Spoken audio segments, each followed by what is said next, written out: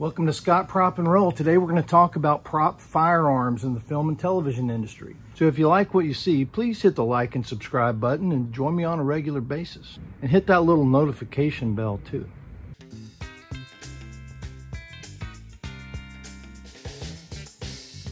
There are several different types of weapons we use in the film business. We use conventional blank for conventional blank firing. On a revolver, you don't have to do anything to it. You just use a real gun, put your blanks in and fire it.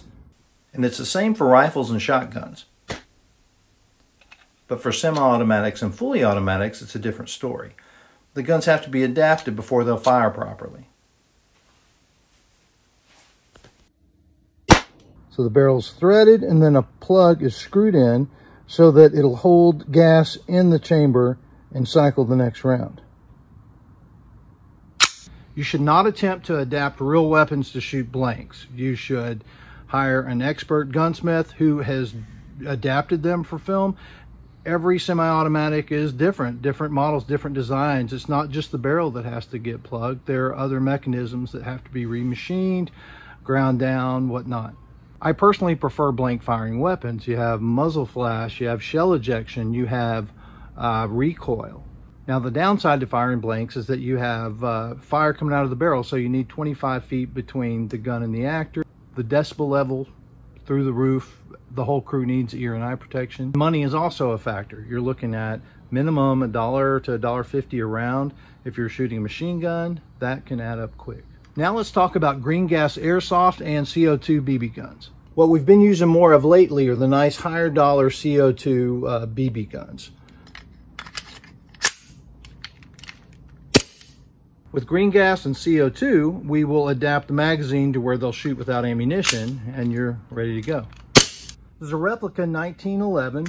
It's a CO2 BB gun and it'll shoot a good 80 shots on one tank. They still have some recoil for the actors to play off of. If you have problems with one of your prop guns not firing properly, just check your manual in the troubleshooting section. This is a green gas M4, and you fill up the magazine just like you would a butane lighter. They call it green gas, but it's actually propane with silicone lubricant mixed in. These aren't cheap. They're all metal. They look nice. It's hard to tell them apart from the real one. So I got my fresh green gas magazine in. That's cool. Visual effects will put in shell ejection and muzzle flash. This is the green gas AK-47. It's got some good recoil as well. Then there's rubber and plastic replica weapons. And if this is going to be a hero gun that we see quite often, we'll mold a rubber version to match it. It's a rubber AK-47. It's got a pretty good paint job. The paint department will do their wood grain on it. And you can pop somebody in the head with it and it doesn't hurt them. Rubber shotguns like this would run you $200 or $300, probably more if you have to do a special mold. But you can buy these cheap plastic ones for 35 bucks. And look,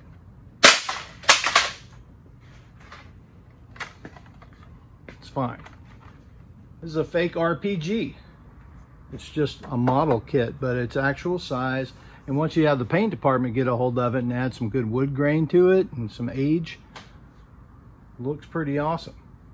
Safety with prop weapons is the most important thing. The next important thing is time. You've got to have two of everything. Yeah, if you put this on a lead actor and it doesn't work, you don't have time to fix it or clear the barrel, clear the jam. You got to have another one to throw right in their hands, because ultimately something's going to get fired and hopefully it's not you. And that does it for prop weapons. Thanks so much for joining me. Please hit the like and subscribe button, and I will see you on the next one.